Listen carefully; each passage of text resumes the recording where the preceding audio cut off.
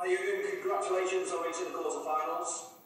Another night, you could probably have scored 4, so how are you feeling when you've done enough to win over 2 legs, yet you've lost your unbeaten home record, and can maybe a jolt like that give you an extra push for what lies ahead this season? Pete Krabietz always says, the art of football is to lose the right games.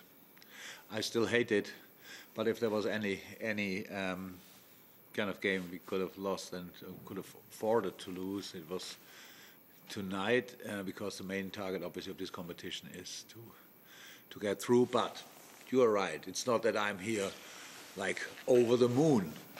I'm really happy that we went through, because obviously when we saw the draw in the first place, it was like, okay, that's a tough one. So we went through, and I think over the 2 legs we deserved it. So that's fine.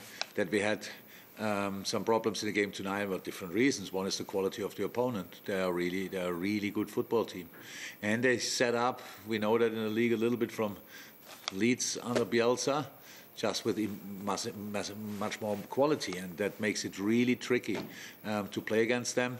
But we still had our chances and didn't score. But when I think about the game, I didn't like our counter press. I don't think we won in the first 20 minutes any kind of ball back. You have to be kind of expansive when you open up, when you're in possession, but when you lose the ball, and we lost the ball obviously in strange moments, then you have to chase the situation, and that was not exactly how I wanted it. But in the end, we have to respect the quality of the opponent. We do that, and how I said, it's a big if, but we didn't score. But if we would have used our chances from set pieces, from other situations, it was a bit slapstick how we missed the chances in the end. We still could have won the game. So I really think that's the only thing I'm interested in. That it's fair that we are through against a really strong opponent, and so now let's carry on. Can also get your view on the sending off, Jürgen, as well, because clearly Sanchez has played the ball, but also clearly there's contact with the follow-through that obviously endangers an opponent. I don't understand why we have to discuss that, because in football, if you played football, if you can win the ball only if you bring yourself in a position that you endanger the opponent, then you don't win the ball. So that's it. If Fab goes in with the same intention, like with a long leg, then both players get injured. But Fab is there because he judged the ball. If he is not flying in, then I will get it. But because Andre is flying in, again, he touched the ball beforehand. Yeah, that's possible. But in the end, he cannot stop and hit Fab in a really bad way, to be honest. And I think he was quite lucky that he didn't get a different color in the first half. On foul on Thiago, leg that high against the knee, similar situation. Yeah, passion is good, absolutely good, but if it leads to these kind of things, it just doesn't help. Thanks, Vinny. Okay, we've got Giuseppe and Luca on. We'll go to Giuseppe first. Giuseppe, can you ask in English or is it in Italian? Italian, okay. Okay, wait a second. Hopefully this works. Far away. Yes, Good I evening, hear you. mister, and congratulazioni per il passaggio del turno. Lei quest'anno ha affrontato sia il Milan che l'Inter. Le chiedo come ha trovato il calcio italiano, visto che molte volte viene etichettato come un calcio che ha ancora tanto da recuperare rispetto ad altre nazioni come proprio l'Inghilterra. Really good, really good. Oh, sorry. Both teams really good.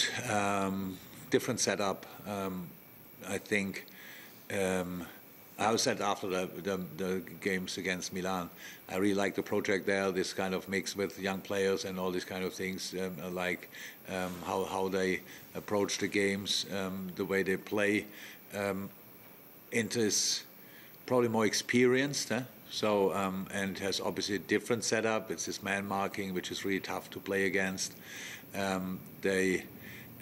can imagine when an opponent sits deep, then it might be more difficult for them. But in general, the quality both teams have is really exceptional. And I don't think if anybody talks about the quality of Italian football, nobody talks about the top 4 or 5. We faced Atalanta, and they gave us a proper game here at Anfield as well. It was really difficult. Juve, yeah, we don't have to talk about. Yeah, and then Napoli. We played quite a lot against Napoli, to be honest. So we are obviously the Italian experts, and yeah, let me say it like this: if you get an Italian team in the draw, it's not that you start a party immediately. You think, oh God, that's hard work, and it was hard work. Thank you, Giuseppe. We go to Luca, who's on. I don't think he need those back. Luca, and then we finish with John Murray from the BBC. Boss, trying to put those on. I don't think we can see Luca, but hopefully we can hear him. Luca, you there? Not sure if you can hear us now. Luca. Hello, can you hear me? Yes, we can, sir. Yes, we can. Hello, good evening, Jürgen. Just wanted to ask if... It's English. Sorry, okay.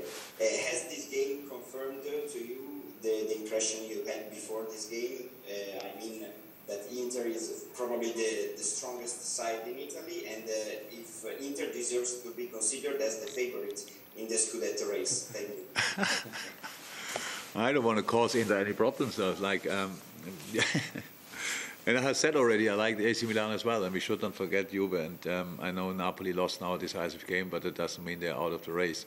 So I have no idea who will be Italian champion.